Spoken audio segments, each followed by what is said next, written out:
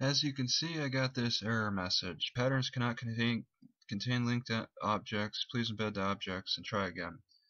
Okay, so then what I'll need to do is vectorize by doing an image trace.